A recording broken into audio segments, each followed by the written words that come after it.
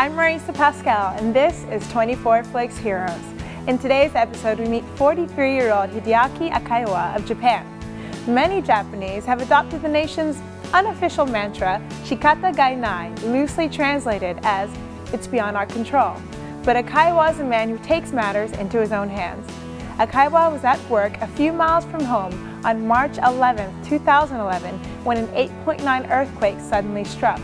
The powerful tremors led way to the formation of a tsunami that transformed a city of 162,000 people into little more than a 10-foot deep lake.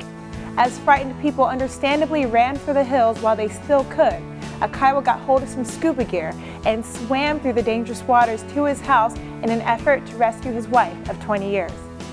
Akaiwa got there just in time and managed to safely pull his wife out of their house, where she had been trapped in the upper level with just a little pocket of air left.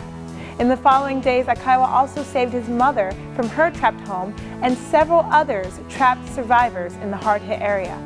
If diving headfirst into a tsunami isn't heroic, then I don't know what is. If you know someone that should be named a 24 Flix hero, let us know. Tell us their story at hero@24flix.com. Thank you again for watching. I'm Marisa Pascal, here to remind you that anyone can be a hero.